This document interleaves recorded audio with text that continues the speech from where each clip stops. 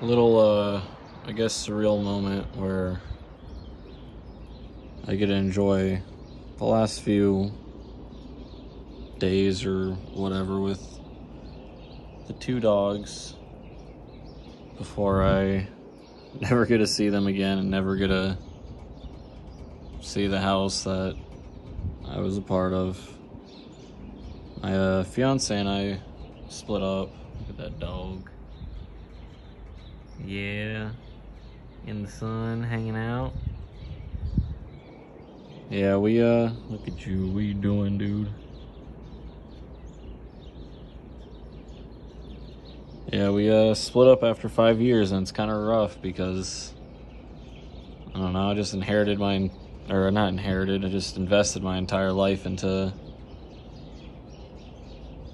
this dream of we got the house, got the pups, having fun, living life, and just to be told, I don't really care about you, and I've been pretending for a year, and I just don't know what to do. I don't care. And your dreams are kind of boring, and I don't fit in with them, and I don't know, it just sucks. It just really sucks, because, like I said, it's been 5 years together, and then, you know, it's just 5 years gone. That's it's the one thing I did like about the house.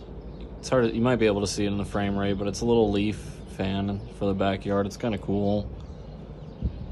But, yeah, dude, I'm at a loss with what to do. Because I didn't really keep anything in savings because she always had the savings for it. And I just took care of bills, but I don't have anything left. And I don't technically own anything because it's just, I have my own truck, I have my computer, and I've got my phone and some clothes, and that's about it. We went 50-50 on a bed. I can't just cut a bed in half. And 50-50 on a couch, can't just cut a couch in half, so it just kind of sucks. I think the worst part is just leaving the dogs.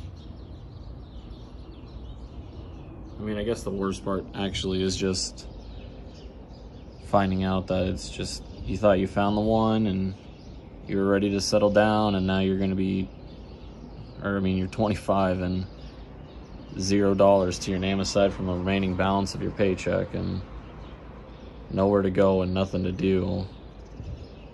No family anywhere nearby, and no one that you really know to kind of be like, hey, can I just crash on your couch for a bit? So shit's just kind of rough.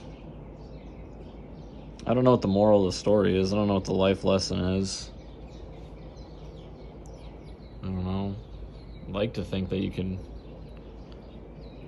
find someone you can trust forever, but I don't know. I guess it is what it is. I hope I can watch this video again in like 5 years and be like, yeah, dude, don't worry, everything went good, but I don't know, we'll see.